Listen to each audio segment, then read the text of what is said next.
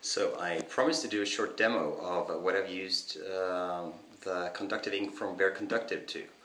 And this is a project which is a huge installation, and one small part of it is these three pillars.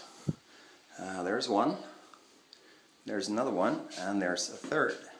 They all have 4 segments, out of which you can see distant blue light inside. And when you touch them,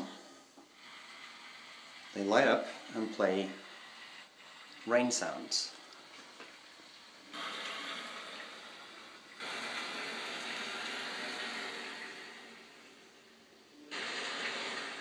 So each of the segments is kind of hard to tell since it's dark here, and it's also going to be totally pitch dark when people are walking through this tunnel. But as you can probably glance, you can see there's an upper part, if I can focus it. Yeah.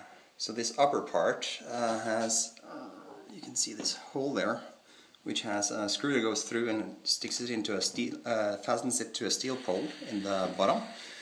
And then there's this other part, which is painted with conductive ink.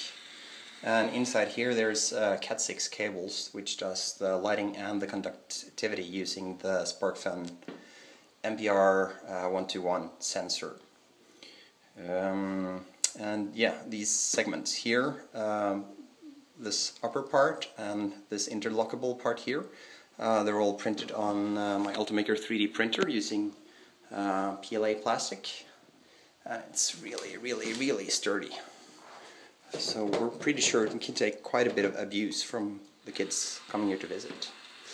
And the conductive ink leads the capacitance from your touch up to the cap sense. So that's it. Hope you like it.